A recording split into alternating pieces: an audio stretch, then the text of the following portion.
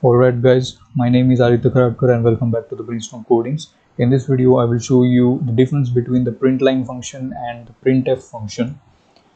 So we have been using these functions from the very beginning of this course, but still I haven't told you that why we use the separate functions for printing the output.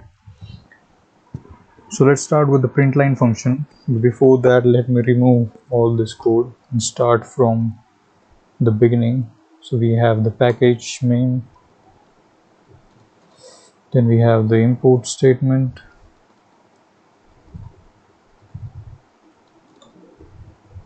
then we have the main function. So this is the package which contains both these functions, println and printf functions. So let's start with the println function. So println stands for print line.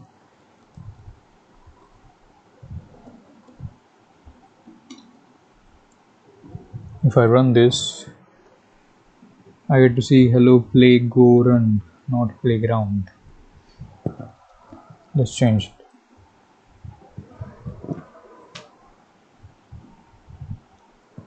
So the println function automatically adds a new line or a line break at the end of the statement. So you can see if I create another println function,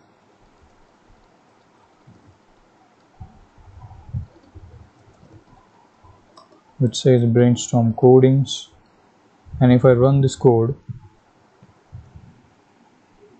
you get to see Brainstorm Codings on the next line. So the println function adds a line break or a new line at the end of the statement, and we can even have the arguments inside the println function. So if I declare two variables, let's do it on the same line, 20 and 30. Now if I want the addition of this variable to be printed over here using the println function,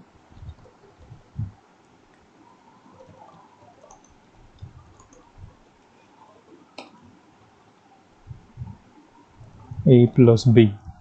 If I run this code, I get to see the addition.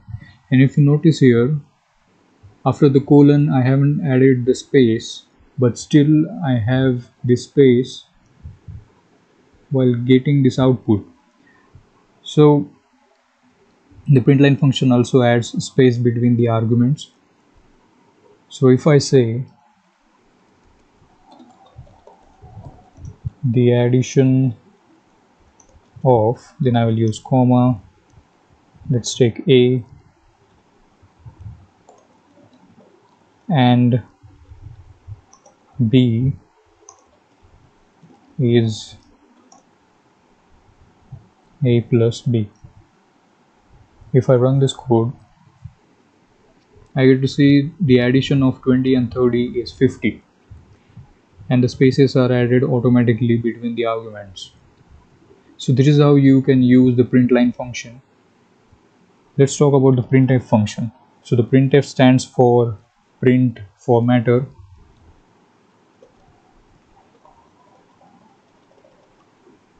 And in the printf function we have the symbols for formatting the strings or integers or floating point numbers, and then we have the arguments.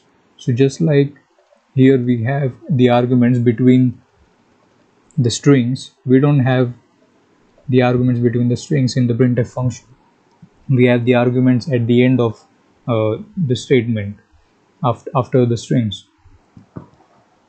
And we use special symbols for formatting the strings. We use the %s for formatting the strings, then we use %d for formatting the integer values, and these symbols are replaced by the arguments in the output. So if I want to print the same statement,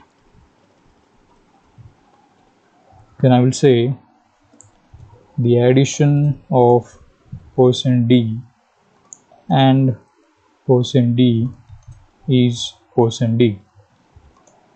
Now first I want to have the variable a over here replacing this %d. I will say A, then I will have B, then A plus B. Now if I run this code,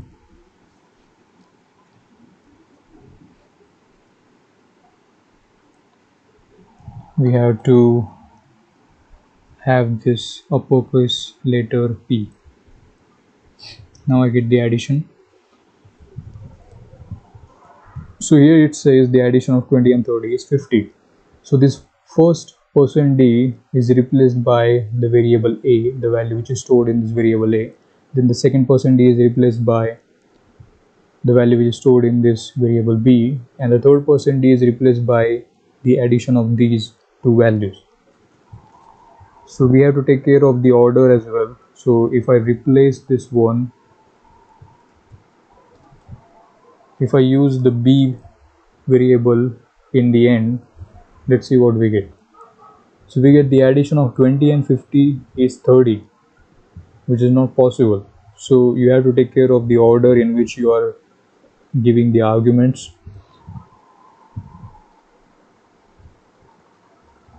So this is how you use both the functions, and this is the difference between both the functions. When you need to format the strings or integer values, then you will use the printf function, and when you want to print the simple statements like this, or you want to have a new line, then you can use this println function.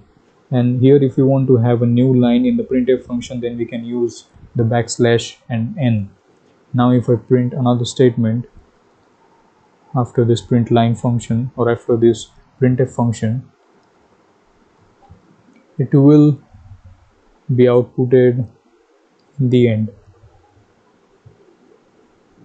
Here we have it. And if I remove this backslash n, then we will have this on the same line. We have this on the same line. So that's all about the println and printf function. Thank you so much for watching this video. Don't forget to subscribe, and I'll see you in the next one.